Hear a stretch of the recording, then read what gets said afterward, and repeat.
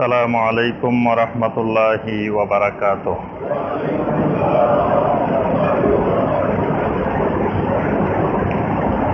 আউযু বিল্লাহি মিনাশ শাইতানির রাজীম। বিসমিল্লাহির রাহমানির রাহিম। وَلَقَدْ بَعَثْنَا فِي كُلِّ أُمَّةٍ رَسُولًا أَنِ اعْبُدُوا اللَّهَ وَاجْتَنِبُوا الطَّاغُوتَ فَمِنْهُم مَّنْ هَدَى اللَّهُ وَمِنْهُم مَّنْ حَقَّتْ عَلَيْهِ الضَّلَالَةُ فَسِيرُوا فِي الْأَرْضِ فَانظُرُوا كَيْفَ كَانَ عَاقِبَةُ الْمُكَذِّبِينَ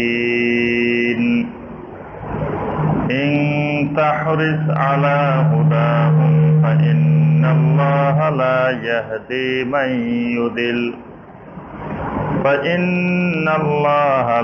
يهدي من يضل وما لهم من ناصرين وأقسموا بالله جهد أيمانهم لا يبعث الله من يموت بلى وعدا عليه حقا ولكن أكثر الناس لا يعلمون اللهم صل على محمد وعلى آل محمد كما صليت على إبراهيم وعلى آل إبراهيم إنك حميد مجيد اللهم بارك على محمد وعلى آل محمد كما باركت على إبراهيم وعلى آل إبراهيم إنك حميد مجيد।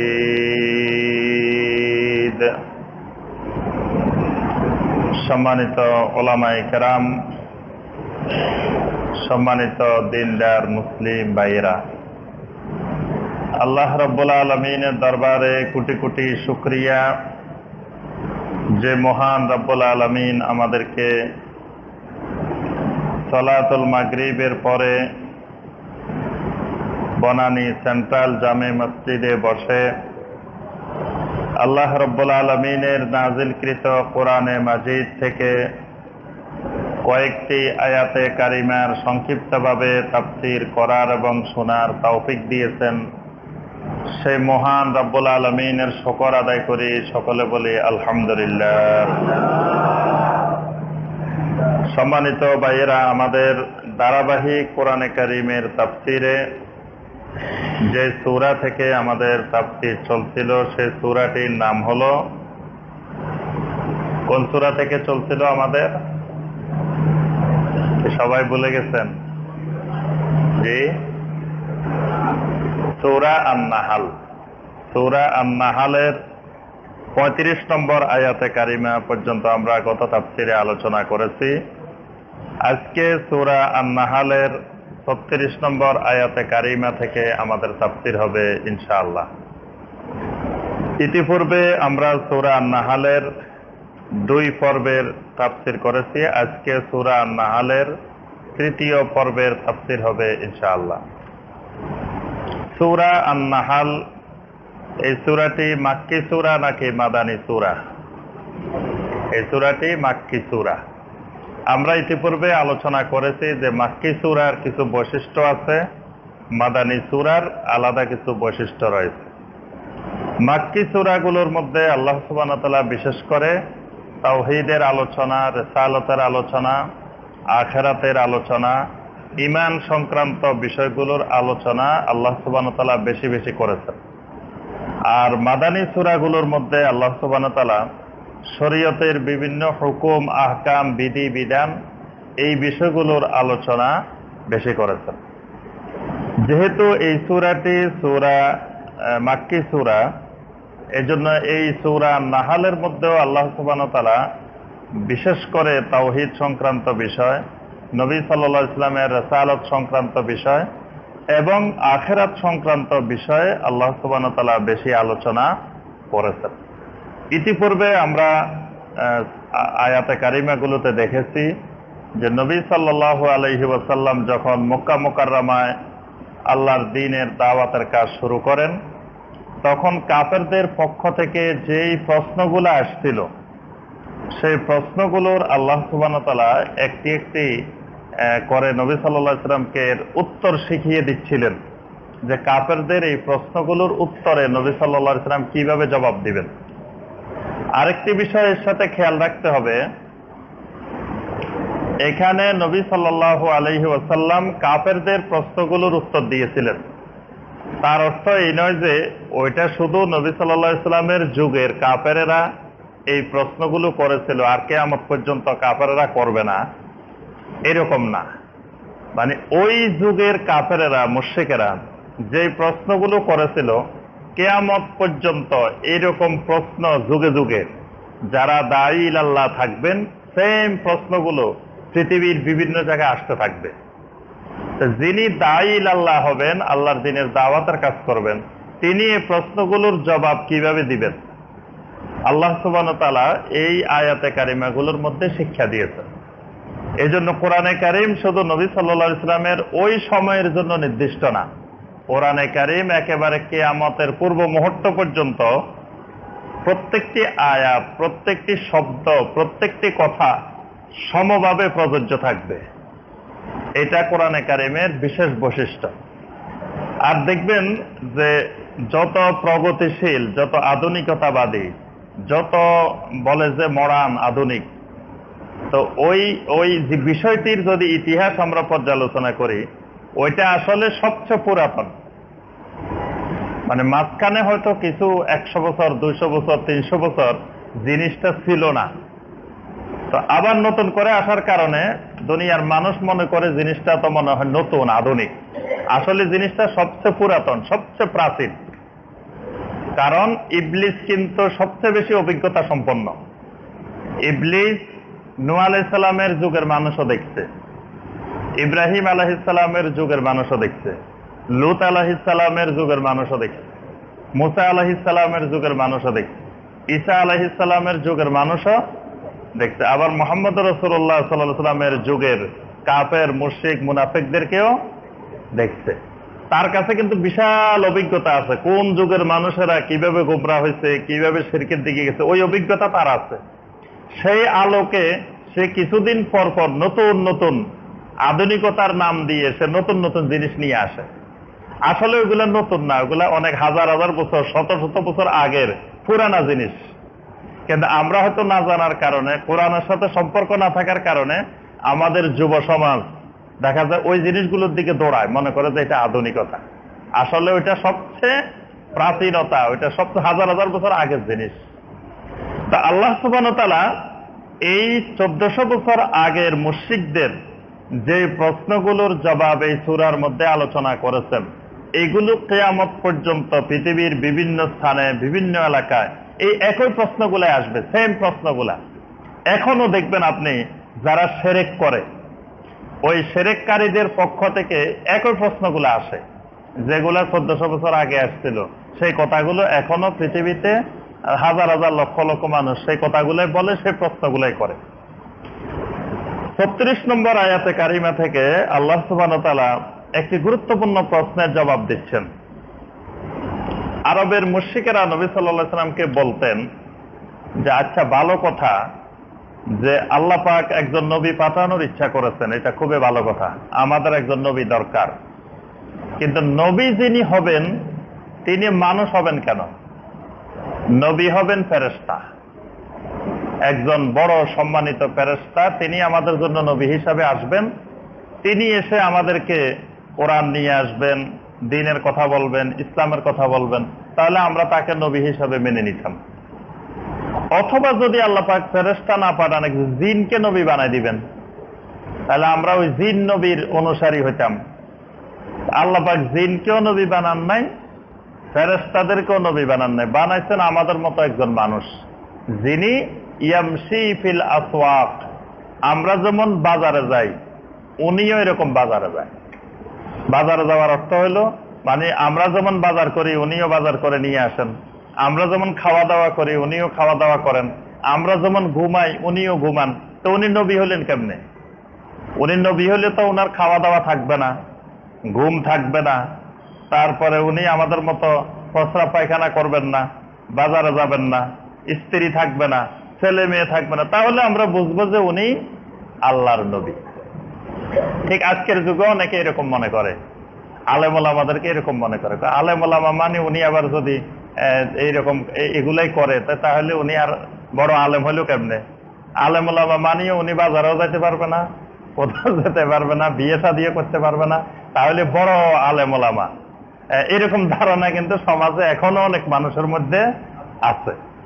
আল্লাহ সুবহানাহু ওয়া তাআলা এই প্রশ্নের জবাবটা নবী সাল্লাল্লাহু আলাইহি ওয়াসাল্লামকে দিয়েছেন যে কাফেররা যখনই আপনাকে বলবে যে এ কেমন রাসূল যিনি বাজারে যায়, যিনি আমাদের মতো খাওয়া দাওয়া করেন, যিনি ঘুমান, যার স্ত্রী আছে, ছেলে মেয়ে আছে, উনি কিভাবে রাসূল হন? তাহলে আপনি তাদেরকে এই জবাবটা দিবেন। আল্লাহ সুবহানাহু ওয়া তাআলা বলেন, ওয়ালাকাদ বাআসনা ফি কুল্লি উম্মাতির রাসূলান আন ইবুদুল্লাহা ওয়াজতানিবুত তাগুত। রব্বুল আলামিন বলেন, ওয়ালাকাদ বাআসনা ফি কুল্লি উম্মাতির রাসূলান, প্রত্যেক উম্মতের নিকটে, প্রত্যেক দলের নিকটে, প্রত্যেক অঞ্চলে, প্রত্যেক এলাকায় আমি একজন করে রাসূল প্রেরণ করেছি। সুবহানাল্লাহ। আদম আলাইহিস সালাম থেকে শুরু করে পৃথিবীতে যত উম্মত অতিবাহিত হয়েছে সবার নিকটে আমি রাসূল পাঠিয়েছি। তাহলে বোঝা গেল এমন কোন জনপদ, এমন কোন এলাকা পৃথিবীতে ছিল না যে এলাকায় আল্লাহ পাক নবী পাঠান নাই, যে মানুষগুলোর কাছে কোন রাসূল যায় নাই।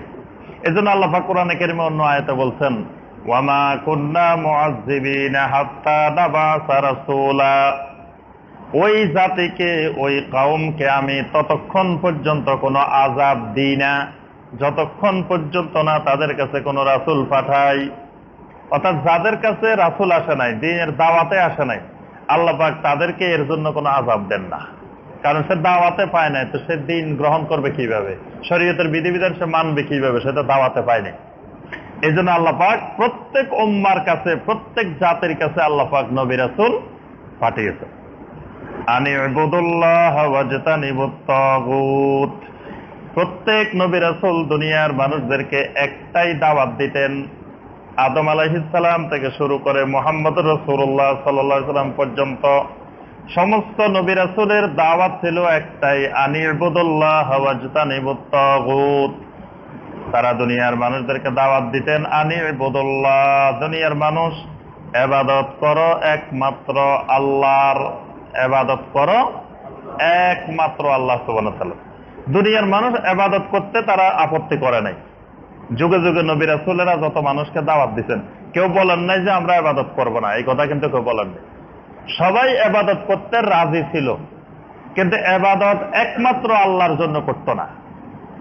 চতুর্মুখী ইবাদত করত, বিভিন্ন মাবুদের ইবাদত করত, আল্লাহরও করত, পাশাপাশি অনেক মাবুদের ইবাদত করত। তো নবী রাসূলেরা এসে তাদেরকে বলতেন, আনি ইবুদুল্লাহ, ইবাদত করো একমাত্র আল্লাহর। মানে নবী রাসূলদের সাথে তাদের সংঘর্ষটা, বিরোধটা, গন্ডগোলটা এক জায়গায়, সেটা হলো একমাত্র, একটা শব্দের মধ্যে সব গন্ডগোল। তারা ইবাদত করতে রাজি ছিল, তারা বলে নাই আমরা আল্লাহর ইবাদত করব না, তারা বলছে যে আমরা আল্লাহর ইবাদত করতে রাজি। কিন্তু নবী রাসূলেরা বলতেন ইবাদতটা করতে হবে একমাত্র, ইয়্যাকা না'বুদু ওয়া ইয়্যাকা নাস্তাঈন, ইয়্যাকা না'বুদু, ইবাদত করি শুধুমাত্র একমাত্র আপনার। এই নবী রাসূলদের মূল দাওয়াতটা একটাই, খালি একমাত্র। আর কোন বিষয় নিয়ে আরব যুগে যুগে কোন কাফের মুশরিকদের সাথে নবী রাসূলদের বিরোধ ছিল না। বিরোধ এক জায়গায়, শুধু একটা শব্দের মধ্যে বিরোধ। শব্দটা কি? একমাত্র, ইয়্যাকা। তারা বলতো আমরা আল্লাহর ইবাদত করব, পাশাপাশি অন্যান্য মাবুদের ইবাদতও করব। আর নবী রাসূলেরা বলতেন ইবাদত করতে হবে একমাত্র আল্লাহ সুবহানাহু ওয়া তাআলার, আর কোন মাবুদের ইবাদত করা যাবে না। ওয়াজতানিবুত তাগুত, আর আল্লাহ সুবহানাহু ওয়া তাআলার ইবাদত যদি একমাত্র করতে হয় তাহলে তাগুতকে পরিহার করতে হবে, তাগুত ছেড়ে দিতে হবে। তাগুত কারা? মা ইউবাদু মিন দুনিল্লাহি ওয়া হুয়া রাদিন, আল্লাহ ছাড়া যাদের ইবাদত করা হয় আর যার ইবাদত করা হয় সে সন্তুষ্ট থাকে, একে বলা হয় তাগুত। মানে আল্লাহ সুবহানাহু ওয়া তাআলা ছাড়া যত মাখলুকের ইবাদত করা হয় আর যার ইবাদত করা হচ্ছে উনি খুশি, উনি সন্তুষ্ট, একে বলা হয় তাগুত। অনেকের ইবাদত করা হয় কিন্তু তিনি সন্তুষ্ট না। দেখবেন যে এরকম অনেক আছে, যেমন চন্দ্রের ইবাদত করে মানুষ পৃথিবীতে। চন্দ্রের ইবাদতকারী এখন পৃথিবীতে আছে কি নেই? কারা বলেন তো দেখি? চাঁদের ইবাদত করে কারা? জি হ্যাঁ, আরে মুসলমানেরা করে, হিন্দুরা বৌদ্ধরা করে। মুসলমানেরাই চাঁদের ইবাদত করে।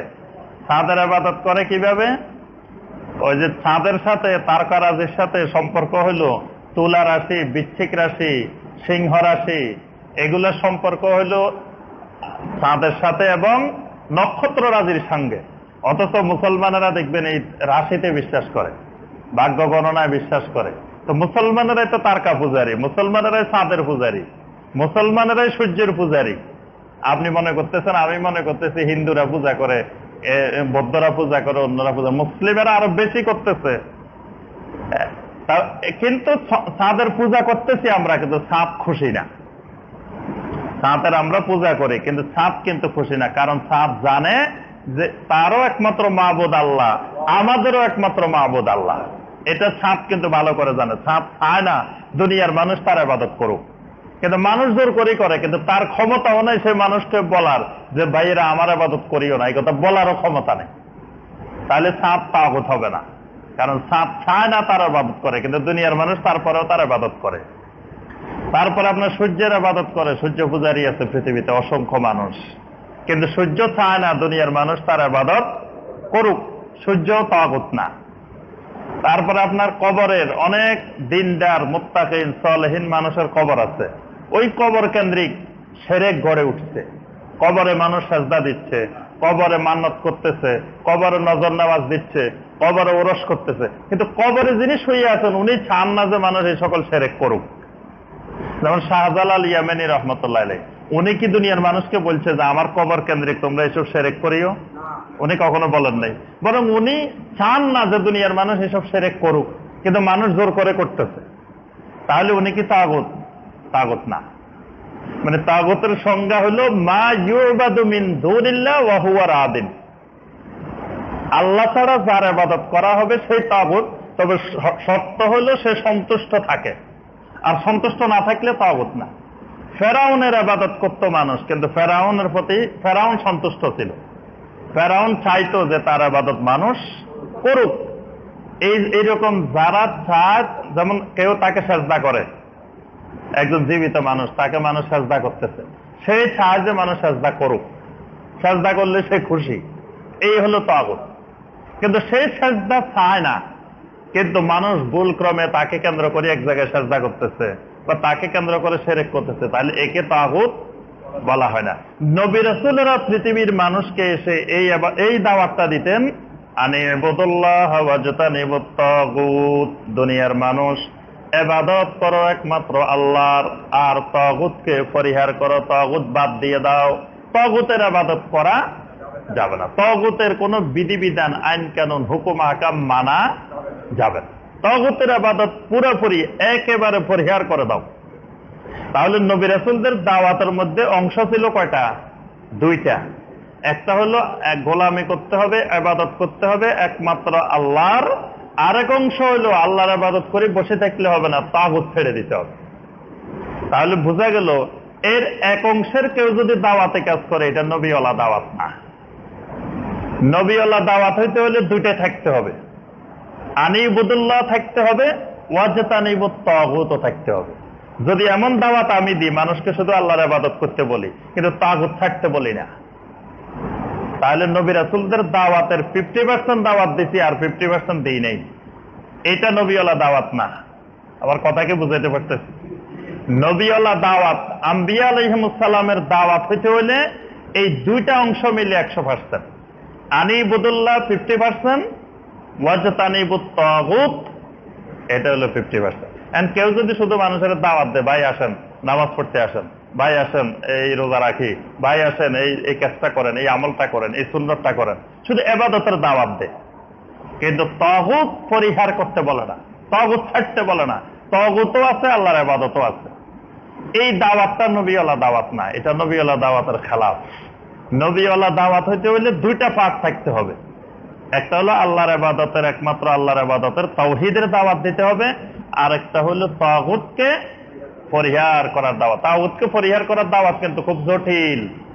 তাগুত পরিহার করার দাওয়াত দিলে আপনি বাড়িতে থাকতে পারবেন না, কারণ সমাজে যে সকল তাগুতেরা বসে আছে এরা কি দুর্বল তাগুত। দুর্বল হলে কি তাগুত হতে পারে? দুর্বল মানুষকে কেউ কি ইবাদত করে? শক্তিশালী স্ট্রং মানুষের ইবাদত করে। সেই প্রচন্ড ক্ষমতাশালী, প্রচন্ড অর্থশালী, প্রচন্ড প্রভাবশালী, এই জন্য তো সে তাগুত হতে পারছে। আর আপনি মানুষের কবেন যে খবরদার ভাই তাগুতের দ্বারে কাছে যাইও না, তাগুতে কি তখন আপনারা আদর করবে? তাগুতে হাদিয়া পাঠাইব? তাগুতের অত্যাচারে, তাগুতের জুলুমে, তাগুতের ঠেলায় আপনি তখন থাকতেই পারবেন না। এই জন্য আম্বিয়া আলাইহিমুস সালাম যুগে যুগে যত নবী রাসূল পৃথিবীতে দাওয়াত দিয়েছেন, এমন কোন নবী রাসূল পৃথিবীতে দাওয়াত দেন নাই যে নবী রাসূল তাগুতের অত্যাচারের সম্মুখীন হন নাই। এরকম একজন নবীও পাবেন না যিনি তাগুতের বিরোধিতার সম্মুখীন হন নাই। কারণ আপনি তাগুতের বিরুদ্ধে বলবেন আর তাগুত আপনাকে আদর করবো, এটা কোনোদিন সম্ভব নয়। তাগুতের রোষানলে আপনাকে পড়তেই হবে, তাহলে বুঝবেন যে এটা নবীওয়ালা দাওয়াত।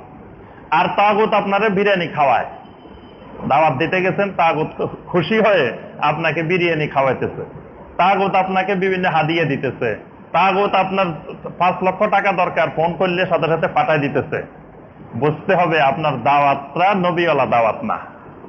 নবীওয়ালা দাওয়াত হলে তাগুত টাকা দেওয়া তো দূরের কথা, বিরিয়ানি খাওয়া তো দূরের কথা, আপনাকে কিভাবে নিচ্ছিন্ন করবে তাগুত থাকবে সবসময় ওই চিন্তা।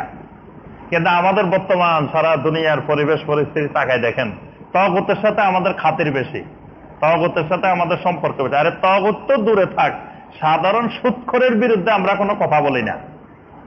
দেখবেন খুব কম মসজিদে জুমার খুতবা হয় সুদের বিরুদ্ধে।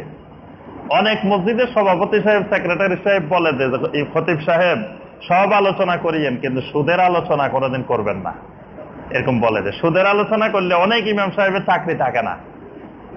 সাধারণ একটা সুদের আলোচনা, তাগুত তো আরো দূরের কথা। সেই মসজিদের সভাপতি, সেক্রেটারি বা মসজিদ কমিটির ভয়ে আপনার সুদের আলোচনায় যেখানে হয় না, ঘুষের আলোচনা হয় না। দেখবেন ঘুষের আলোচনা খুব কম হয়, ঘুষের আলোচনা তেমন নাই। কারণ খতিব সাহেবের প্রথম সারিতে যারা বসে থাকেন, বড় বড় ঘুষখোরেরা বসে থাকেন।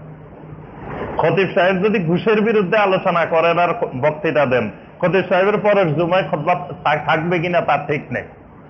আর খতিব সাহেবকে সবচেয়ে বেশি হাদিয়া দেয় কারা? সুদখোরেরা, ঘুষখোরেরা। কারণ তাদের তো অবৈধ ইনকাম বেশি, তারা তো 5,000 টাকা হাদিয়া দিতে গায়ে লাগে না। কিন্তু যে হালাল ইনকাম করে তার তো 50 টাকা হাদিয়া দিতে অনেক কষ্ট হয়। এই জন্য দেখবেন মসজিদের ইমাম খতিবেরা অধিকাংশ ক্ষেত্রে ওই সুদখোরের পক্ষে থাকে, ঘুষখোরের পক্ষে থাকে। কারণ তার মাদ্রাসায় টাকা দরকার, ঘুষখোরের কইলে 10,000 টাকা দিয়ে দিচ্ছে, আপনার পিছে 1 বছর গুললেও তো আপনি 10 টাকা দেন না। তাহলে ইমাম সাহেবের লাভ কোথায়? সুদখোরের পিছনে ঘুরলে লাভ বেশি, ঘুষখোরের পিছনে ঘুরলে লাভ বেশি। তারপর আপনি দেখবেন যে মসজিদের নিরীহ মানুষদের বিরুদ্ধে ইমাম সাহেব যেরকম লাভজাব দেয়, প্রভাবশালী মানুষের মধ্যে যে দোষ ত্রুটিগুলা, সেগুলোর বিরুদ্ধে কোনো লাভজাব নাই। মসজিদে একটা মানুষ হয়তো দেখবেন যে একটু নিরীহ বা এই এলাকায় বাড়ি না বা প্রভাবশালী না, কোনো এক জায়গা দিয়ে একটু মসজিদে জোরে আমিন বলছে, ইমাম সাহেব পারে না যে লাভ মারি নামাজ ছাড়ি দিয়ে ওরে মারি মসজিদ থেকে বাইর করে দিতে। কি বলেন, আছে না? আচ্ছা, তো ওই ইমাম সাহেবের পিছনে যারা নামাজ পড়তেছে বড় বড় সুদখোর, ঘুষখোর, তাহলে সুদ খাওয়া, ঘুষ খাওয়া, জানা করা, মদ খাওয়া, এগুলো বেশি গুনাহ নাকি আমিন জোরে বলে ফেলছে এটা বেশি গুনাহ? কোনটা বেশি গুনার কাজ করছে? ধরে নিলাম আমিন জোরে বলে ফেলছে, গুনার কাজ করে ফেলছে, তো এর গুনাহটা বেশি না সুদ খাওয়ার গুনাহ বেশি? তো ইমাম সাহেব এর উপরে এত খেপা খেপছে, তো সুদখোরের উপরে তো কোনো খেপায় নাই। তাহলে বোঝা গেল এই দাওয়াতের সাথে নবীওয়ালা দাওয়াতের সম্পর্ক নেই। নবীওয়ালা দাওয়াত হলো নিরীহ মানুষের পক্ষে থাকবে আলেম ওলামারা, দায়ীরা, আর প্রভাবশালী ক্ষমতাশালীর মধ্যে যত রকমের দোষ ত্রুটি আছে সেগুলো সে প্রকাশ্যে বলবে। এটাই নবীওয়ালা দাওয়াত। আল্লাহ রাসূল সাল্লাল্লাহু আলাইহি ওয়াসাল্লাম একটু প্রভাবশালী লোকদেরকে একটু প্রাধান্য দিতে চাচ্ছিলেন। কোরআনে কারিমের আয়াত নাযিল করে আল্লাহ পাক ধমক দিতেন। এক অন্ধ সাহাবী এসে দাঁড়ায় রয়েছেন, নবী সাল্লাল্লাহু আলাইহি ওয়াসাল্লাম প্রভাবশালী লোকদের সাথে কথা বলতেছেন। মনে করছেন যে প্রভাবশালী এরা যদি ইসলামে আসে তাহলে তো পুরা এলাকা চলে আসবে, এদের পিছনে একটু বেশি সময় দিই। অন্ধ সাহাবীটা দাঁড়ায় রয়েছেন, নবী সাল্লাল্লাহু আলাইহি ওয়াসাল্লামের সাথে কিছু কথা বলতে চাচ্ছেন, কিন্তু আল্লাহ রাসূল সাল্লাল্লাহু আলাইহি ওয়াসাল্লাম ওইদিকে তাকাচ্ছেন না। আল্লাহ পাক আরশে আজিম থেকে ওই অন্ধ সাহাবীকে দেখতেছেন। দেখে আল্লাহ পাক আয়াত নাযিল করে দিয়েছেন, আবাসা ওয়া তাওয়াল্লা আন জাআহুল আ'মা। আপনার কাছে অন্ধ আসি দাঁড়ায় রয়েছে আর আপনি এদের পিছনে সময় দিতেছেন। এই থিওরি আপনার ভুল, যে প্রভাবশালী লোকেরা ইসলামে আসবো আর দিন প্রচার হয়ে যাবো, দিন কায়েম হয়ে যাবো, এইটা যুগে যুগে কোন নবীর যুগে হয় নাই। সুতরাং যে অন্ধ লোকটা আসছে, অন্ধতার পিছনে আপনি সময় দেন। এই অন্ধ লোকের মাধ্যমে আল্লাহর দিন বিজয়ী হবে, আল্লাহর দিনের প্রচার হবে, আল্লাহর দিন সমাজে কায়েম হবে। এই জন্য আল্লাহ পাক নবীকে পর্যন্ত ধমক দিচ্ছেন।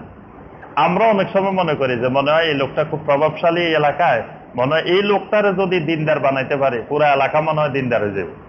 আপনিও প্রভাবশালী লোকটারে জীবনেও দিনদার বানাইতে পারবেন না, কারণ সে চিন্তা করবো তার দিনদার হতে গেলে তার কোনোখান দিয়ে ব্যবসার ক্ষতি হবে কিনা, তার কোনোখান দিয়ে অন্য কিছু নষ্ট হবে কিনা, তার অনেক চিন্তা আছে।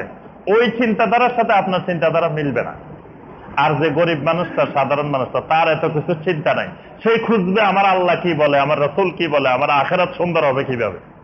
তাহলে ওই মানুষগুলো দিয়ে আল্লাহর দিনের প্রচার প্রসার বেশি হবে। এটাই হলো নবীওয়ালা দাওয়াতের বৈশিষ্ট্য। আল্লাহ পাক এখানে বলছেন একজন নবী না, প্রত্যেক রাসূলের এই দাওয়াতটাই ছিল যে আনি ইবাদুল্লাহ ওয়াজতানিবুত তাগুত, ইবাদত করো একমাত্র আল্লাহর, আর তাগুতকে পরিহার করো, তাগুতের বন্দেগী ছেড়ে দাও। ফামিনহুম মান হাদাল্লাহু ওয়া মিনহুম মান হাক্কাত আলাইহিদ দালালাহ। ওই মানুষদের মধ্য থেকে আল্লাহ রাব্বুল আলামিন কিছু কিছু মানুষকে হেদায়েত দিয়েছেন। সুবহানাল্লাহ। ফামিনহুম মান হাদাল্লাহ, ওই মানুষদের মধ্য থেকে আল্লাহ পাক কিছু মানুষকে হেদায়েত দিয়েছেন। ওয়া মিনহুম মান হাক্কাত আলাইহিদ দালালা, আবার তাদের মধ্য থেকে কিছু মানুষ তার নিজের উপরে দলালাকে, গোমরাহিকে হকদার বানায় নিছে। আল্লাহ পাক এখানে বলেন না সরাসরি কিছু মানুষকে আল্লাহ পাক হেদায়েত দিয়েছেন, কিছু মানুষকে গোমরাহ করছেন, এই কথা বলেন না। হেদায়েতটা আল্লাহর পক্ষ থেকে বড় নিয়ামত। এজন্য আল্লাহ পাক সরাসরি বলছেন যে তাদের কিছু মানুষকে আল্লাহ পাক হেদায়েত দিয়েছেন। আবার কিছু মানুষের ব্যাপারে বলছেন তারা নিজেরা গোমরাহির হকদার হয়েছে। মানে আল্লাহ পাক গোমরাহ করেন না, কিন্তু কেউ যদি নিজে গোমরাহ হইতে চায় তা আল্লাহ কি করবেন? আল্লাহ পাক প্রত্যেকটা মানুষকে জান্নাতের জন্য বানিয়েছেন। এখন কেউ যদি কয় না আমি জান্নাতে যাব না, আমি জান্নাতে যেতে চাই না, তা আল্লাহ তাকে জান্নাতে নিবেন কেন? এই জন্য গোমরাহিতার সম্পর্ক আল্লাহর দিকে আল্লাহ করেন নাই। ফাসিরু ফিল আরদি ফানজুরু কাইফা কানা আকিবাতুল মুকাজ্জিবিন। রাব্বুল আলামিন বলেন আমি যে কথাটা বললাম, ফাসিরু ফিল আরদি, তোমরা জমিনে ঘোরাফেরা করো, জমিনে ভ্রমণ করে করে দেখো, ঘুরে ঘুরে দেখো। ফানজুরু কাইফা কানা আকিবাতুল মুকাজ্জিবিন, আমার নবীদের দাওয়াতকে যারা মিথ্যা প্রতিপন্ন করেছে তাদের পরিণতি কেমন হয়েছিল সেটা জমিনের বিভিন্ন জায়গায় গিয়ে গিয়ে দেখো। সুবহানাল্লাহ। আল্লাহ পাক মুকাজ্জিবিনদের পরিণতি পৃথিবীতে রেখে দিয়েছেন। আপনি আদ জাতির ধ্বংস অবশেষ, সামুদ জাতির ধ্বংস অবশেষ, মাদায়েন শুআয়ব আলাইহিস সালামের জাতির ধ্বংস অবশেষ, তারপরে ফেরাউনের জাতির ধ্বংস অবশেষ, তারপরে আপনার লূত আলাইহিস সালামের কওমের জাতির ধ্বংস অবশেষ, সবগুলো আল্লাহ পাক নিদর্শন হিসাবে কিয়ামত পর্যন্ত রেখে দিয়েছেন। আল্লাহ পাক বলতেছেন ঘুরে ঘুরে পৃথিবীতে দেখো, ফানজুরু কাইফা কানা আকিবাতুল মুকাজ্জিবিন, এই মুকাজ্জিবিনদের, মিথ্যা প্রতিপন্নকারীদের পরিণতিটা কেমন হয়েছিল তোমরা দেখে নাও। ইন তাহরিস আলা হুদাহুম ফাইন্নাল্লাহা লা ইয়াহদি মান ইউদিল ওয়া মা লাহুম মিন নাসিরিন। আল্লাহ রাসূল সাল্লাল্লাহু আলাইহি ওয়াসাল্লাম প্রতিনিয়ত চেষ্টা করতেন দুনিয়ার প্রত্যেকটা মানুষ হেদায়েত পেয়ে যাক, প্রত্যেকটা মানুষ দিনদার হয়ে যাক, ইমানদার হয়ে যাক।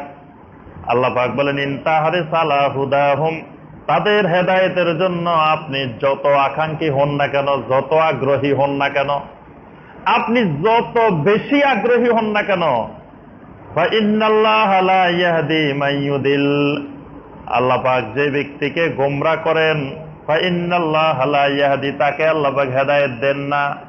মানে আপনি চাচ্ছেন যে দুনিয়ার সব মানুষকে হেদায়েত দিয়ে দিবেন, কিন্তু আপনি চাইলে একজন মানুষকে আপনি হেদায়েত দিতে পারবেন না। আল্লাহ পাক হেদায়েত দেওয়ার মালিক। আল্লাহ পাক যাকে চাইবেন তাকে হেদায়েত দিবেন। তাহলে আপনি এত জান প্রাণ দেওয়ার দরকার নাই যে সব মানুষ হেদায়েত পাই যাক। আমাদের মধ্যে অনেক ভাই আছে, দেখবেন যে একেবারে খুব তৎপর যে সব মানুষ হেদায়েত পাই যাক, কিন্তু নিজে হেদায়েত পাইছে কিনা ওইটার খবর নাই। মানে নিজে জাহান্নাম থেকে বাঁচতে পারছে কিনা, নিজে হেদায়েত পাইছে কিনা, তার পরিবার হেদায়েত পাইছে কিনা, এটার খবর নাই। এমনি দুনিয়ার সব মানুষ জাহান্নাম থেকে বাঁচে যাক, কিন্তু নিজে জাহান্নামে রয়ে গেছে। তা আল্লাহ পাক হেদায়েত যাকে দিবেন আল্লাহ পাক দিবেন, তাকে হেদায়েতের ব্যবস্থা আল্লাহ পাক করবেনই।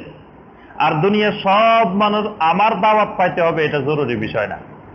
আল্লাহ পাক যাদেরকে হেদায়েত দিবেন তাদেরকে এক এক দায়ীর মাধ্যমে, এক এক এলাকায় এক এক মানুষের মাধ্যমে আল্লাহ পাক তাদেরকে হেদায়েত দিবেন। আর যে হেদায়েত পাবে না সে তো নবী সাল্লাল্লাহু আলাইহি ওয়াসাল্লামের ঘরের পাশে থাকিও হেদায়েত পায় নাই।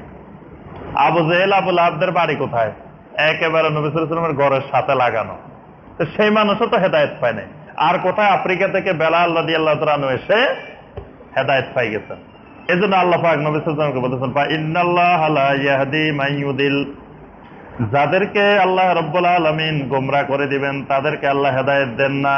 ওয়া মা লাহুম মিন নাসিরিন, আর তাদের জন্য দুনিয়াতে কোনো সাহায্যকারীও নাই, দুনিয়াতেও নাই আখিরাতেও নাই। ওয়া আকসামু বিল্লাহি জাহাদা আইমানিহিম লা ইয়াবআসুল্লাহু আলা মান ইয়ামুত, আরবের মুশরিকেরা কসম করে করে বলে যে মানুষ মারা যাওয়ার পরে আবার জীবিত হয় কেন? একবার মানুষ মরে যায়, মরে মাটির সাথে মিশে যায়, তো মিশে গেলে এই মানুষ আবার জিন্দা হয় কেমনে? আল্লাহ পাক বলেন ওয়া আকসামু বিল্লাহি জাহাদা আইমানিহিম, এরা আল্লাহর নামে সত্য কসম করে করে বলে লা ইয়াবআসুল্লাহু মান ইয়ামুত, যে মরে যায় আল্লাহ কোনোদিন তাকে পুনর্জীবিত করবেন না। বালা ওয়াদান আলাইহি হাক্কা, আল্লাহ সুবহানাহু ওয়া তাআলা বলেন বালা, অবশ্যই অবশ্যই, ওয়াদান আলাইহি হাক্কান, আল্লাহর ওয়াদা রক্ষা করা আল্লাহ নিজের জন্য ওয়াজিব করে নিছেন। সুবহানাল্লাহ।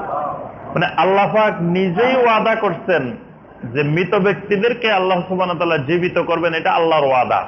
আর আল্লাহর ওয়াদা আল্লাহ রক্ষা করা ওয়াজিব করে নিছেন নিজের উপরে। অর্থাৎ অবশ্যই আল্লাহ সুবহানাহু ওয়া তাআলা মৃত মানুষদেরকে জীবিত করবেন। ওয়ালাকিন্না আকসারান নাস লা ইয়ালামুন, কিন্তু পৃথিবীর অধিকাংশ মানুষ এই ব্যাপারে জানে না। অধিকাংশ মানুষের ইলম নাই। এজন্য আল্লাহ পাক কোরআনে কারিমে অধিকাংশ মানুষের মতকে আল্লাহ পাক হেদায়েতের মত বা হেদায়েতের পথ এটা হিসাবে আল্লাহ সুবহানাহু ওয়া তাআলা নির্ধারণ করেন নাই। অর্থাৎ অধিকাংশ মানুষ, বেশি মানুষ এখানে আছে বলে এটা হক, এটা হক চিনার আলামত না। আমাদের সমাজে দেখবেন যে একটা প্রচলিত নিয়ম সিস্টেম, যে বেশি মানুষ যেদিকে কয় এদিকে এত মানুষ না বুঝে কি যায় নাকি? এত লক্ষ লক্ষ মানুষ এখানে যাইতেছে কি না বুঝে যাইতেছে? এরা কি সব আমার মতো পাগল নাকি? হ্যাঁ, এইরকম মানে বেশি মানুষ দেখলেই মানুষ মনে করে এটা হক। এত মানুষ এখানে যাইতেছে, এখানে হক না হলে কি যাইতেছে নাকি?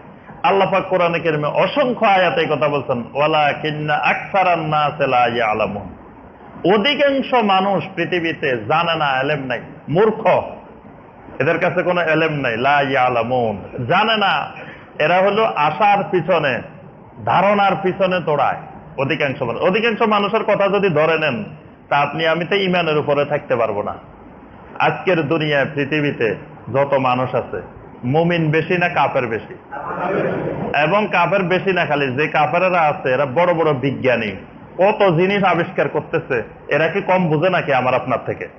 তো যদি বলেন যে এরা এত বড় বড় বিজ্ঞানী, এত কিছু আবিষ্কার করতেছে, এরা কি কম বুঝে নাকি? এরা ইসলাম গ্রহণ করে না, আমি ইসলাম গ্রহণ করবো কেন? তাহলে আপনি তো ইমানে আনতে পারবেন না যদি পৃথিবীর অধিকাংশ মানুষ কোটি কোটি মানুষের দিকে তাকান। এই জন্য আল্লাহ পাক এই বিষয়টাকে নিরুৎসাহিত করছেন যে বেশি মানুষ পৃথিবীর যেদিকে যাবে যাক। এই জন্য শাইখুল ইসলাম ইমাম ইবনে তাইমিয়া রাহিমাহুল্লাহ বলেন যে একজনে একটা জামাতও হইতে পারে, মানে কিয়ামতের আগে এমন অবস্থা হইতে পারে যে একজন মানুষ হকের উপরে থাকবে, একজনেই এক জামাত, মানে একাই এক লক্ষ্য। অনেক নবী কিয়ামতের ময়দানে দাঁড়াবেন একজন, কোনো উম্মত নাই, মানে নবী একা সারা জীবন দাওয়াত দিচ্ছেন, একটা লোকও তার দাওয়াত কবুল করে নাই। এরকম অনেক নবী কিয়ামতের ময়দানে আসবেন, তার কোনো উম্মত নাই, উনি একাই। তার অর্থ এই নয় যে উনি বিফল হয়ে গেছেন, ওনার দাওয়াত ব্যর্থ হয়েছে, ওনার দাওয়াত সফল। উনি মৃত্যু পর্যন্ত সারা জীবন ওনার দাওয়াতের কাজ, নবুয়তের কাজ চালাইছেন, কিন্তু একটা লোকও ইসলাম গ্রহণ করে নাই।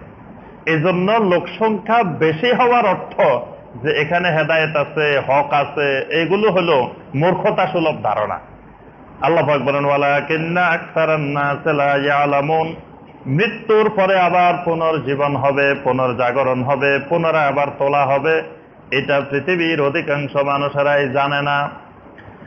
লিয়ুবাইয়িনা লাহুমুল্লাযী ইখতালিফুনা ফীহি ওয়া লিয়ালামাল্লাযীনা কাফারু আন্নাহুম কানূ কাযিবিন। কিয়ামত করাটা দুইটা কারণে খুব দরকার, কিয়ামতের ময়দান হওয়াটা এটা দুই কারণে খুব দরকার।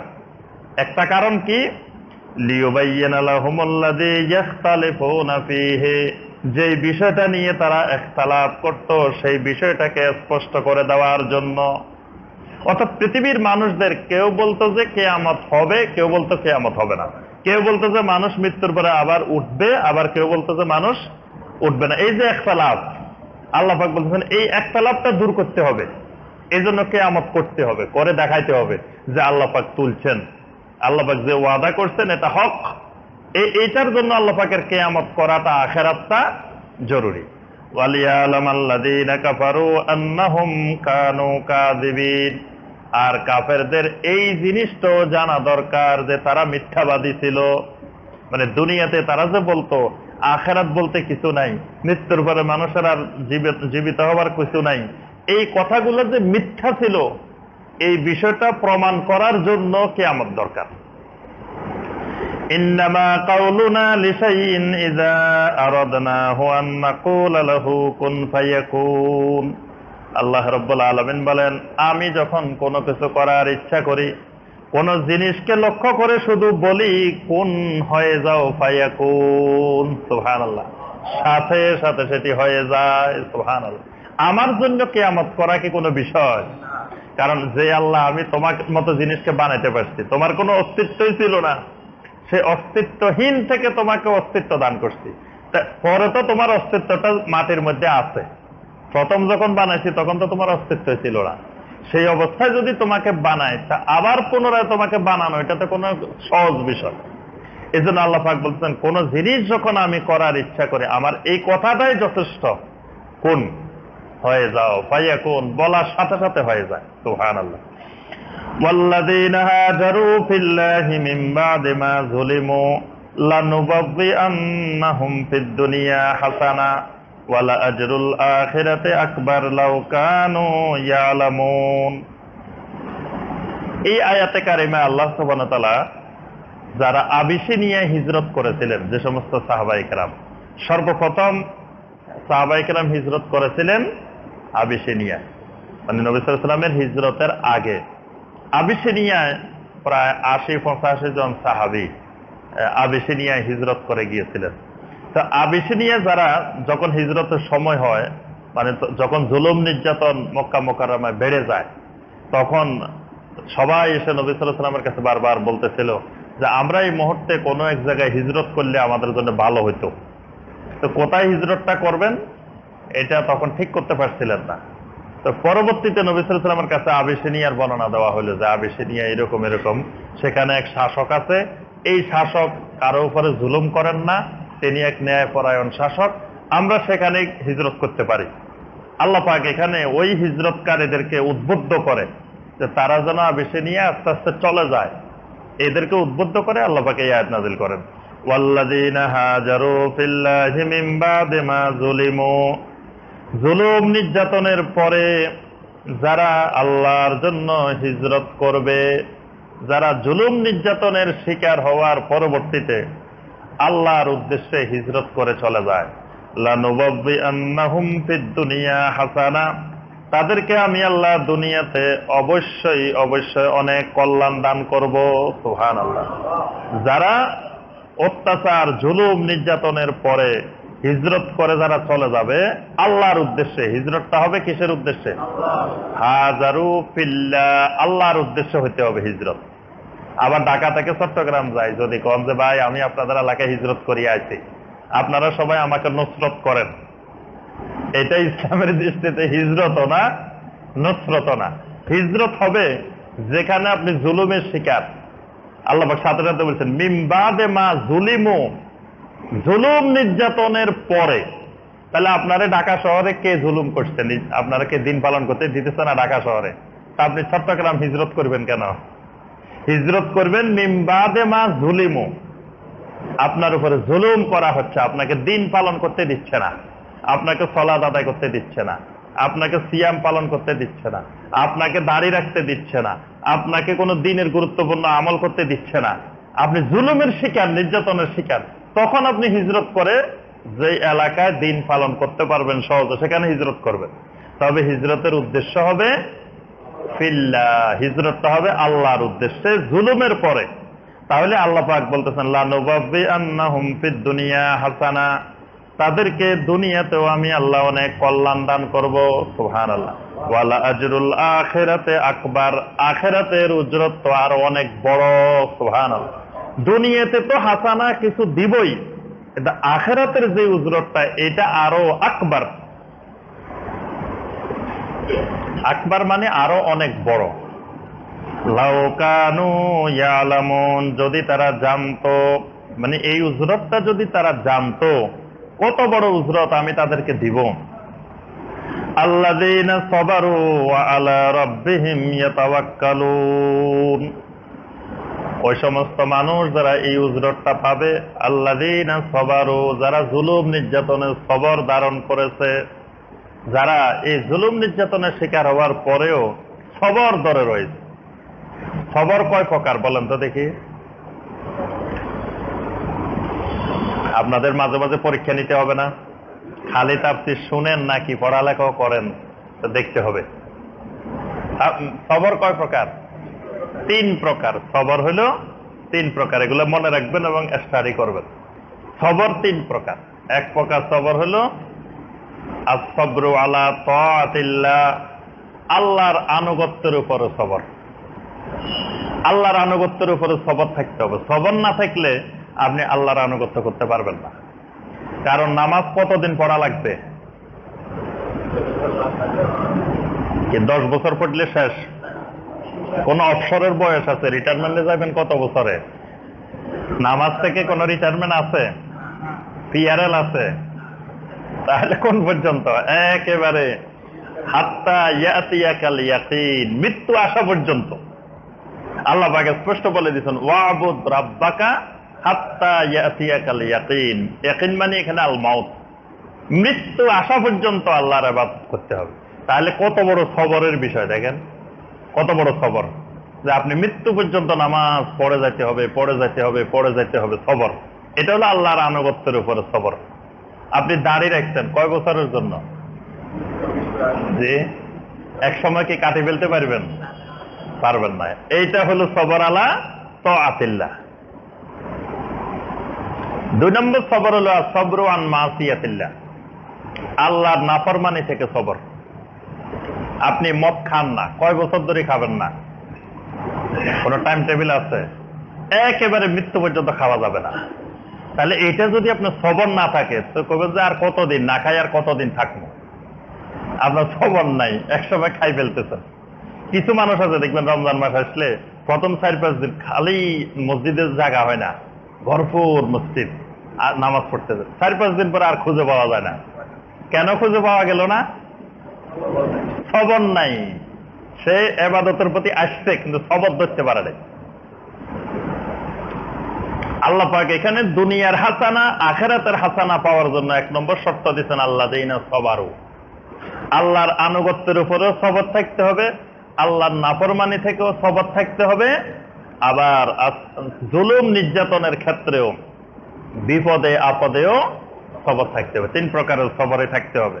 ওয়া আলা রাব্বিহিম ইয়াতাওয়াক্কালুন, আর এই মানুষগুলো সবসময় ভরসা করবে, তাওয়াক্কুল করবে তাদের রবের উপরে। সুবহানাল্লাহ। এই মানুষগুলো নিজের বাড়িঘর ছেড়ে যারা আবেশে নিয়ে চলে গেছেন, যাওয়ার সময় কি জায়গা জমি নিয়ে যেতে পারছেন? সব ছেড়ে দিয়ে কার উপরে ভরসা করে গেছেন? একমাত্র আল্লাহর উপরে ভরসা করে। যারা মক্কা থেকে মদিনায় হিজরত করছেন, কত জায়গা জমিন টাকা পয়সা তারা মক্কায় রেখে গেছেন, কিছুই নিতে পারেন না। একমাত্র আল্লাহর উপরে তাওয়াক্কুল করে তারা মক্কা থেকে মদিনায় হিজরত করছেন। এই জন্য ওয়া আলা রাব্বিহিম ইয়াতাওয়াক্কালুন, এই পুরস্কার দুনিয়ার হাসানা আখিরাতের হাসানা পাবে যারা তাদের রবের উপরে তাওয়াক্কুল করে, ভরসা করে। ওয়ামা আরসালনা মিন ক্বাবলিকা ইল্লা রিজালান নূহি ইলাইহিম, রব্বুল আলামিন বলেন আপনার আগে আমি পৃথিবীতে যত রাসূল পাঠিয়েছি ইল্লা রিজালান, সব রাসূল ছিল মানুষ। ওই যে এরা কইছে মানুষ পাঠায় কেন, জিন পাঠায় না, ফেরেশতা পাঠায় না? আল্লাহ পাক বলেন আমি তো এই পর্যন্ত পৃথিবীতে একজন ফেরেশতা রাসূল পাঠাইনি, একজন জিন নবী জিন রাসূল পাঠাইনি, সব পাঠাইছি কি মানুষ। নূহি ইলাইহিম, আমি তাদের উপরে ওহী প্রেরণ করেছি, মানুষের উপরে ওহী নাজিল করছি। আচ্ছা, মানুষ কিসের তৈরি বলেন তো দেখি? ফেরেশতারা কিসের তৈরি? জিনেরা কিসের তৈরি? আচ্ছা, নূর, তারপরে মাটি, আগুন, সম্মানিত কোনটা? মাটি। আমাদের মধ্যে কোন কোন ভাইয়েরা নবী সাল্লাল্লাহু আলাইহি ওয়াসাল্লামের সম্মান বাড়ানোর জন্য নবী সাল্লাল্লাহু আলাইহি ওয়াসাল্লামকে বানাইছে কি নূরের তৈরি। তো নূরের তৈরি হলে কি সম্মান বাড়ে নাকি? নূরের তৈরি হলে সম্মান কমে, কারণ ফেরেশতারা তো নূরের তৈরি। তো ফেরেশতার সম্মান বেশি না আমাদের সম্মান বেশি? কে কারে সাজদা করছে? ফেরেশতারা আমাদেরকে সাজদা করছে। ফেরেশতারা আমাদের খাদেম, আমরা হইলাম বস, আমরা হইলাম তাদের মালিক, তাদের আমরা হইলাম আমাদের সেবা যত্ন করার জন্য আল্লাহ পাক ফেরেশতাদেরকে নিয়োজিত করছেন। তাহলে ফেরেশতাদের থেকে আমাদের সম্মান অনেক বেশি। আচ্ছা, আগুনের থেকে আমাদের সম্মান বেশি নাকি জিনের থেকে আমাদের সম্মান? শয়তান তো এই যুক্তি দেখায় শয়তান হয়ে গেছে। শয়তান বলতেছে খালাকতানি মিন নারি ওয়া খালাকতাহু মিন তিন, আমাকে সৃষ্টি করেছেন আপনি আগুন থেকে, একে সৃষ্টি করছেন মাটি থেকে। তাহলে আগুন থেকে মাটির মর্যাদা বেশি না আগুনের মর্যাদা বেশি? স্বাভাবিক দৃষ্টিতে কিন্তু আগুনের মর্যাদা বেশি। ইবলিসের জন্য বলতেছে যে হে আমাকে সেজদা করব, আমি আবার তাকে সেজদা করব কেন? কারণ সে হচ্ছে মাটির, আমি হইছি আগুনের। কত বড় যুক্তিবাদী দেখছেন? যুক্তিবাদী হয়ে কি হয়েছে? শয়তান হয়েছে। এজন্য ইসলামে কোনো যুক্তিবাদীর স্থান নাই। আবার আরেক গ্রুপ যুক্তিবাদী হয়ে মুতাজিলা হয়েছে। মুতাজিলা নাম শুনছেন? ইসলামের বিশাল এক ফিতনা, বিশাল এক ফিরকায়ে বাতিল ছিল মুতাজিলা। মুতাজিলারা বলতো নকলের থেকে আকলের গুরুত্ব বেশি, যুক্তির গুরুত্ব বেশি। তারা কোরআন হাদিসের থেকে যুক্তিকে গুরুত্ব দিত বেশি, এবং কোরআন হাদিসের কোনো কথা যদি যুক্তিতে বুঝে না আসতো তারা কোরআন হাদিস বাদ দিয়ে যুক্তিকে অগ্রাধিকার দিত। এগুলার নাম হলো মুতাজিলা। আজকেও পৃথিবীতে মুতাজিলা আছে। মুতাজিলার নামে মুতাজিলা নাই, কিন্তু মুতাজিলা আকীদা, মুতাজিলা চিন্তাধারা আজও অনেক মুসলমানের মধ্যে আছে। যুক্তি শুনলে মানুষ পাগল হয়ে যায়, কয় না এটা তো যুক্তিতে কয়, কিন্তু ইসলামের সবকিছু যুক্তিতে মিলবে না। অজুভঙ্গের কারণ যেগুলো আছে এগুলোর যুক্তি দিয়ে মিলে মিলে দেখেন, অনেক কিছু যুক্তির সাথে মিলবে না। উটের গোশত খাইলে অজু ভাঙ্গে, গরুর গোশত খাইলে ভাঙবে না। এটা কোন যুক্তি? উটের গোশত যেমন, গরুর গোশত হতো একই রকম। কি বলেন? দুইটা তো একই রকম প্রায়। এখন উটের গোশত খাইলে ভেঙ্গে যায়। নবী সাল্লাল্লাহু আলাইহি ওয়াসাল্লাম স্পষ্ট বলছেন সহিহ হাদিসে যে উটের গোশত খাইলে অজু ভেঙ্গে যাবে, কিন্তু গরুর গোশত খান, খাসির গোশত খান, যা খান অজু ভাঙবে না। তাহলে এটা কোন যুক্তি? যুক্তিতে মিলবে না। এইরকম আরো অসংখ্য মাসআলা যেগুলো আপনার যুক্তির সাথে মিলবে না। কিন্তু যুক্তির সাথে না মিললেও আমরা বলবো যে যুক্তি ইসলামের মূল ভিত্তি না, ইসলামের মূল ভিত্তি হলো ওহী। ওহী হলো আগে, যুক্তি পরে। আর অনেক কিছু আছে আমাদের ক্ষুদ্র জ্ঞানে, অল্প জ্ঞানে আমরা অনেক কিছু বুঝবো না, অনেক যুক্তি আমরা মিলাইতে পারবো না। কিন্তু ওহী যিনি নাজিল করছেন তিনি হলেন আলিমুন হাকিম, তিনি হলেন মহাজ্ঞানী। সুতরাং ওই জ্ঞানীর কাছে আমাদের এই ক্ষুদ্র জ্ঞানের তুলনা হয় না। এই জন্য আমরা বলতেছিলাম যেটা, যে ইবলিস এরকম যুক্তি দেখাতে যায়, ইবলিস ইবলিস হয়ে গেছে। এই জন্য খেয়াল রাখতে হবে যে আল্লাহ পাক কাকে মর্যাদা দেন, কাকে মর্যাদা না দেন, এটা আল্লাহর ইখতিয়ার। এই জন্য যে ওহির বাহিরে নিজের আবেগে, অতি আবেগে কারো সম্মান বাড়ানো যাবে না, কারো সম্মান কমানো যাবে না। যতটুকু বাড়াইতে হবে ওহির ভিত্তিতে বাড়াইতে হবে, যতটুকু কমাইতে হবে ওহির ভিত্তিতে কমাইতে হবে, ওহির বাইরে যাওয়া যাবে না। এই জন্য নবী সাল্লাল্লাহু আলাইহি ওয়াসাল্লাম উম্মতকে সাবধান করছেন, খবরদার আমার উম্মতেরা, তোমরা আল্লাহ আমাকে যতটুকু মর্যাদা দিচ্ছেন তোমরা আমাকে তার থেকে উপরে মর্যাদা দিতে যেও না। কারণ আমার আল্লাহ যতটুকু আমাকে মর্যাদা দিচ্ছে পৃথিবীর কোন মাখলুক এতটুকু মর্যাদা দিতে আমাকে পারবে না। কিন্তু মাখলুক যখন নিজের জ্ঞানে রাসূলকে মর্যাদা বাড়াইতে যাবে তখন রাসূলের মর্যাদা বাড়বে না, কমাই যাবে। কারণ মানুষের জ্ঞান হলো সীমিত, আকল হলো সীমিত। তা আল্লাহ পাক বলতেছেন যে আমি যুগে যুগে যত নবী রাসূল পাঠিয়েছি সব মানুষ। নূহি ইলাইহিম, তাদের কাছে আমি ওহী পাঠাইতাম। ওই মানুষগুলো ওহির কারণে নবী, ওহী যদি না পাঠাইতাম তাহলে তারা নবী হইতে, এবং তারা নিজেরাও জানতো না তারা যে নবী হবে। ছোটবেলায় তারা যখন দুনিয়াতে আসছে তারাও জানতো না যে তারা নবী হবে। নবী সাল্লাল্লাহু আলাইহি ওয়াসাল্লামের 40 বছর বয়স পর্যন্ত নবী সাল্লাল্লাহু আলাইহি ওয়াসাল্লাম যেদিন সকালে নবুয়ত পাইবেন সেদিন রাত্রেও জানতেন না যে তিনি নবী হবেন। কি জানতেন? কি অনেকের বিশ্বাস হয় না আমার। নবী সাল্লাল্লাহু আলাইহি ওয়াসাল্লাম, জিবরিল আলাইহিস সালাম আসছেন ওহী নিয়ে, তখনও রাসূল বুঝতে পারতেছেন না যে তিনি আল্লাহর নবী। জিবরিল আসছে, ওহী নিয়ে আসছে, এসে বলতেছে ইকরা। নবী সাল্লাল্লাহু আলাইহি ওয়াসাল্লাম বলতেছেন আমি তো পড়তে জানি না, মা আনা বিকারি, আমি তো পড়তে জানি না। তারপরে আবারও বলতেছেন ইকরা। তারপরে জিবরিল আলাইহিস সালাম ধরে মুআনাকা করলেন, তারপরে বললেন যে ইকরা বিসমি রাব্বিকাল্লাযী খালাক। 5টা আয়াত পড়াই দিলেন। পড়ানোর পরে নবী সাল্লাল্লাহু আলাইহি ওয়াসাল্লাম ভয়ে কাঁপতে কাঁপতে বাড়িতে আসলেন। তখনও নবী সাল্লাল্লাহু আলাইহি ওয়াসাল্লাম বুঝতে পারেন নাই তিনি আল্লাহর নবী হয়েছেন। তাহলে 40 বছর ধরে উনি কিন্তু বুঝেন নাই উনি ভবিষ্যতে আল্লাহর নবী হবেন।